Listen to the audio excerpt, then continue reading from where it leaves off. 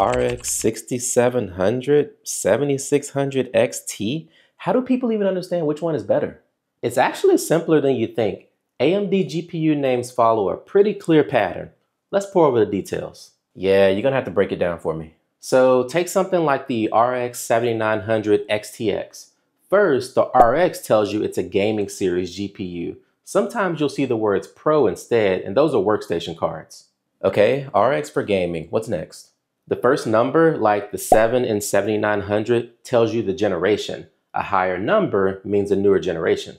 So a 7 is better than, say, a 6? Exactly. Next, the 9 in 7900 shows the performance tier. Higher numbers mean it's more powerful. Got it. So a 7900 is better than a 7700. Yeah, you're catching on. Now, the last two numbers, like the 00 in 7900, are usually for minor differences or product positioning within the tier. I wouldn't worry about those too much. Okay, so what about the letters like XTX or XT? What do those mean? Those are suffixes. XT is high performance, while the XTX is top tier performance. If it's missing letters at the end, it's usually a more basic version of the card.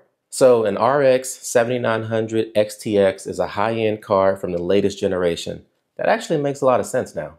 That's basically it. The same pattern works for older cards too, like the RX 6700 XT.